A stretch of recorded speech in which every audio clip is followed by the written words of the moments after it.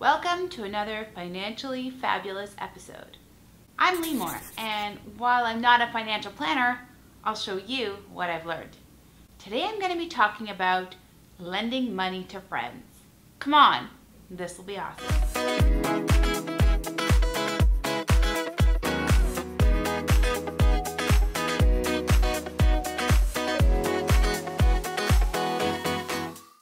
Should you lend money to friends? This one is actually a toughie.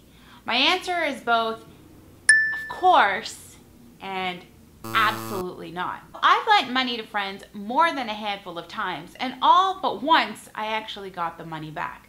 And I'll tell you that story. So, when somebody asks for money, it's really a lot more than just saying yes or no. There's quite a few factors you're going to want to take into consideration. The first one is, what do they even need the money for, and how did they get themselves into that, what will often be called emergency? You want to understand what's going on in their life. Was it truly something that sideswiped them? Because that really happens, and not everyone has an emergency plan or emergency fund stashed away. Number two, you want to understand what in fact is the root cause, because we've all heard of people asking for money, and sometimes it tends to be that same person asking for money time and time and time again. And so just giving them money is not actually going to solve it. Thirdly, you want to know, how are you going to get that money back? Because it's all great and dandy if you save them, but what about you? You've worked really hard, you've made that income, you've stashed it away, you haven't spent it on your life. You need to make sure that you understand how you're going to get that money back. Whether you're going to get it back all as a lump sum, or if you're going to get it back over a short period of time, a series of small payments, what that's going to look like. But you want to understand how they're going to even have the money to pay you back. You want to understand all of the implications before you offer to give them the fund. Number four, and this one is so important, trust your gut. Like, you may really care about this person and love this person and really want to help them, but you have to trust your gut on if they're going to give you the money back. If you think what they need the money for is something that's actually credible, something that you would allocate your own hard-earned funds to.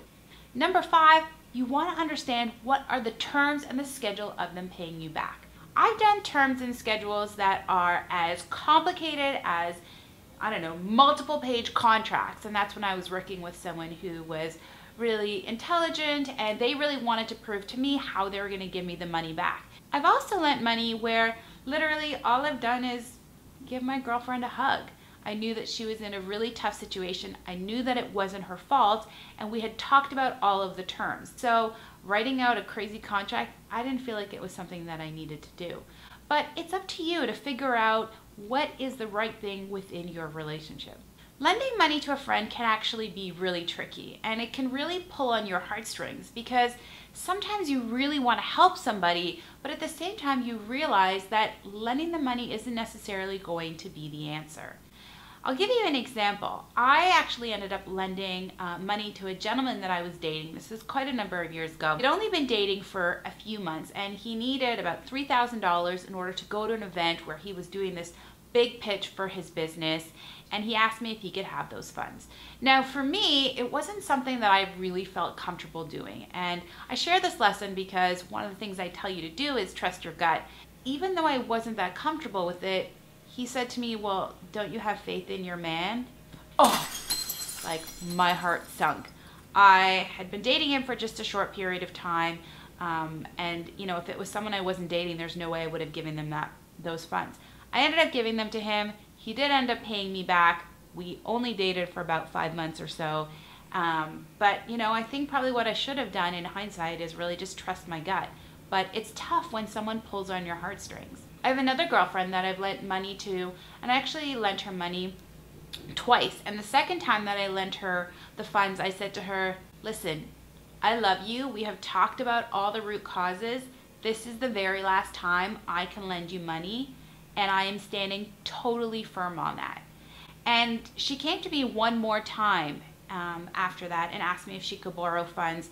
She was again in a tight situation, but what I realized is just giving her money wasn't necessarily helping her. And I had said to her that third time she came back to me, like, I meant it. When I said I'm not giving you funds a third time, like, I'm really sorry, and this is really hard for me because I really want to help you, but I'm not giving you those funds.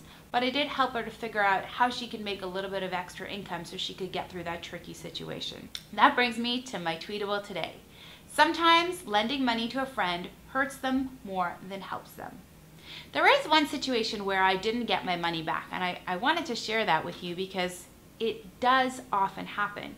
And this is a situation that came up a number of years ago. It was actually with one of my dance partners. So I don't know if you know, but I was dancing with a Latin dance company for almost 9 years professionally. It was a crazy life. I would train 9 to midnight and travel on the weekends and do shows, but I loved it.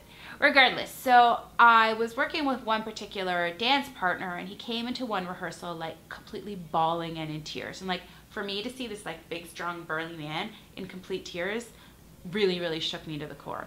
Anyways, after rehearsal, we popped by his place, and it had just been ransacked. All of his stuff was taken. He was robbed. The place was in complete ruins, and I felt so bad for him. I knew he didn't have an emergency fund, and he asked me if he could borrow $1,800 at the time. It was to replace a computer and a couple of things that were most pertinent to his life and his ability to be able to earn money. So we came up with a very detailed schedule, and unfortunately it was excuse after excuse after excuse, and to this day I haven't gotten that money back. When I see him on social media, like literally I want to cringe, because I get that it was kind of like doing good work or charity work, but I want to choose which charities I support, not necessarily that I want to just not have my money returned to me. I mean, I wanted to share that story because sometimes that actually does happen, and the truth is there's not much I could do to get it back. So here's my challenge to you. Next time a friend reaches out to you and asks you to borrow some money, whether it's $100 or $5,000, I want you to really listen to yourself. I want you to assess the entire situation and make sure that your voice about how you feel about the situation is much louder than their voice. I'd love it if you leave a comment below letting me know what kind of situations you've been in. I hope you like this video and that you learned something and maybe have some tools going forward. If you did, I'd be grateful if you subscribe. It's free. And if you share it with your friends. And if you want even more tips and tricks to make your financial journey fun and exciting, come on over to limor.money and sign up for email updates. Remember, I'm not here to change who you are or how you live your life. I just have strategies to make you even more financially fabulous. Thank you so much for watching, and I'll catch you next time. Till then, stay fabulous. No, you can't have my money. No way you can't have my money. You're not getting my money.